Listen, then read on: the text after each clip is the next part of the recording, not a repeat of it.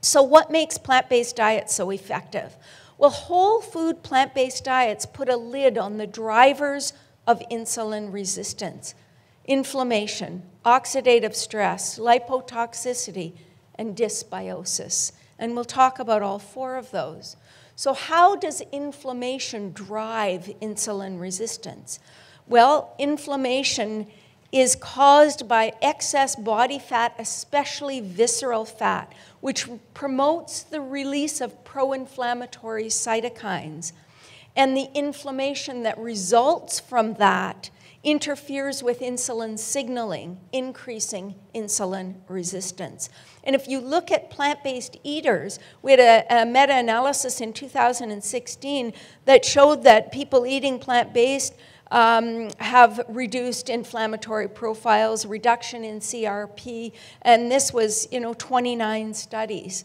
And looking at 100% plant-based or vegan diets, we had 2 studies, one from Brazil in 2017.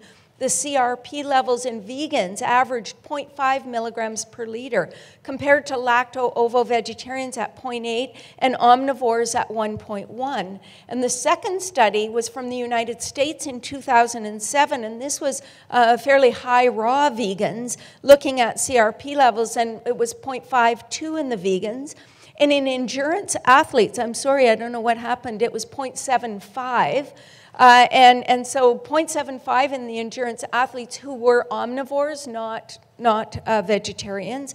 And then people eating Western diet, it was 2.61.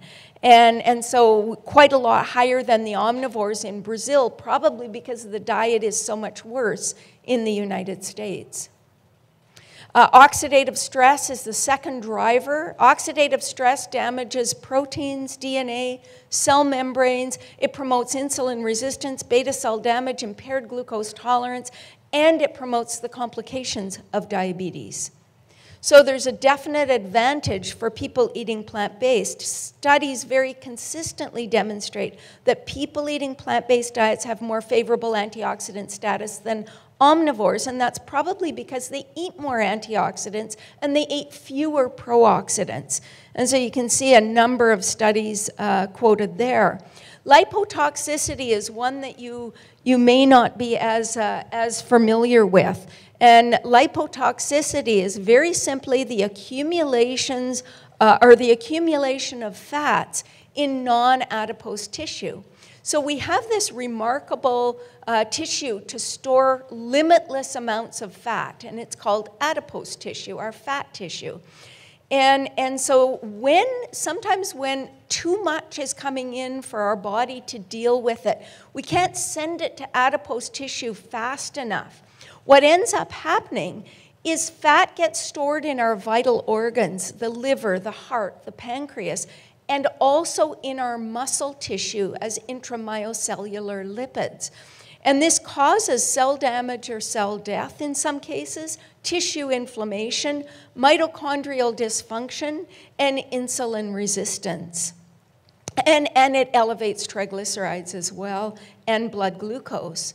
So what causes lipotoxicity? Well, it's caused by overconsumption of food, leading to overweight and obesity. Diets that are high in fat, saturated fat, and/or trans fatty acids are particularly problematic. And diets that are high in refined carbohydrates, especially sugars, also contribute to lipotoxicity. And we know there's an advantage for plant-based eaters. So people eating 100% plant-based have the lowest rates of overweight and obesity of all dietary patterns.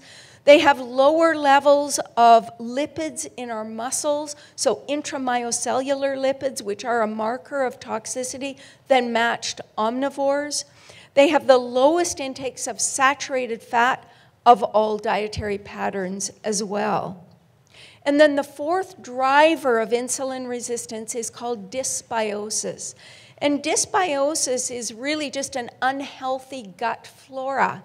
And so dysbiosis has been linked with obesity, inflammation, and insulin resistance.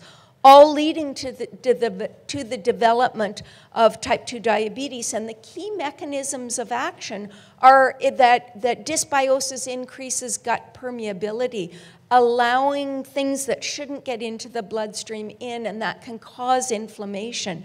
Increased production of cytokines, which are these inflammatory compounds.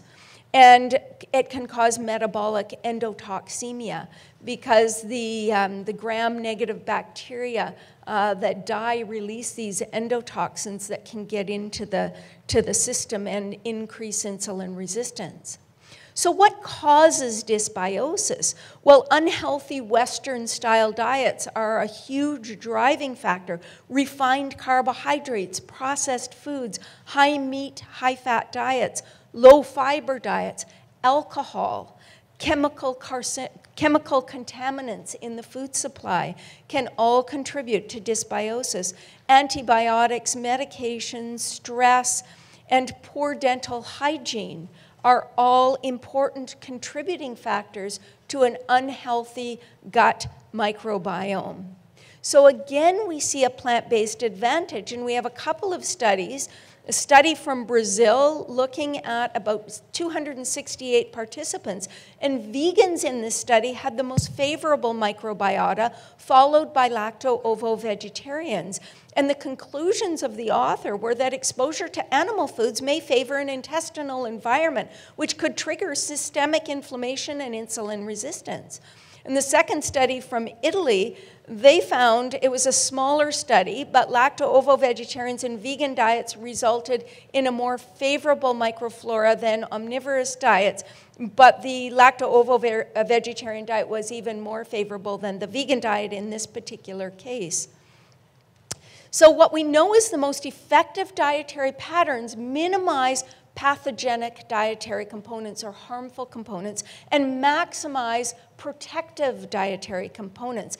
And if we think about the factors in the diet that are most protective, we think of things like fiber and phytochemicals and plant enzymes and antioxidants and anti-inflammatory compounds and plant sterols and stanols and pre and probiotics and macronutrients when they come from healthy sources with all of the above, and micronutrients the same with all of the above. And when you look at that list, something that just stands out or even leaps out off the page at you is that every single one of these in particular comes either exclusively or predominantly from plant foods. Fiber comes only from plants. Phytochemicals, only plants. Plant enzymes, only plants that can help convert phytochemicals into their bioactive metabolites or their active forms. And anti-inflammatory compounds, mostly plants. Plant sterols and stanols, only plants. You get the picture. This is where the stuff in food that protects us is concentrated. And then if we think about the pathogenic factors, the trans fatty acids, excessive saturated fat, refined carbohydrates, excessive sodium, chemical contaminants, products of high temperature cooking, pro-oxidants, new 5-GC, TMAO, endotoxins. If you look at this list, it is 2 categories of foods. And the World Health Organization named those 2 categories of foods back in 1990. The categories of foods that are most profoundly contributing to disease risk are processed foods and animal products. And so again, if you look at this list, trans fats are predominantly, well, they used to be predominantly in processed foods. Now they've been taken out of processed foods. You get them predominantly in animal products. But animal products, processed foods, chemical contaminants tend to move up the food chain, so a lot in animal foods. Products of high temperature cooking, fried foods, processed foods, pro-oxidant like heme iron in meat. New 5-GC is a pro-inflammatory molecule in meat. Endotoxins from the gram-negative bacteria, dead bacteria, and that's mainly in ground meat. Again, you just get the picture. And the picture is that most of what people eat in North America is a threat to health.